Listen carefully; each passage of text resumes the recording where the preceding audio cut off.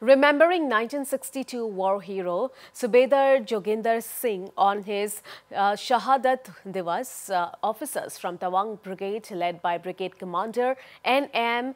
Bendigeri along with top officials of Tawang, public leaders and students paid tribute to the war hero at the Joginder Singh War Memorial near Bumla on Sunday. Well, it was on 23rd October in 1962, Subehdar Joginder Singh bravely fought the Chinese army. The PLA launched heavy attacks in 3 waves. Subehdar Joginder Singh, commander of the platoon with his few men, bravely pushed back the intruding force of 200 men each.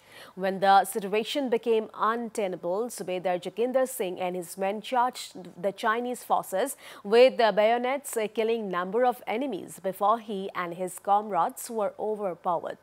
For his valor and courage, Subehdar Joginder Singh was posthumously honored with the Paramveer Chakra, the country's highest gallantry award.